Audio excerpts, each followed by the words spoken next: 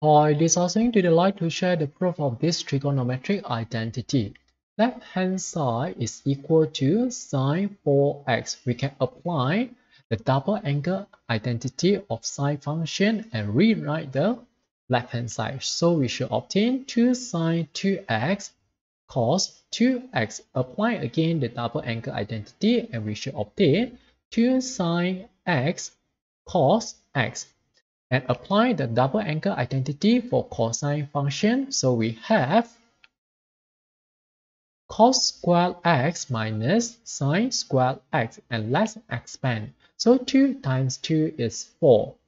Sine x cos x times cos squared x. So which means that we have cos cube x.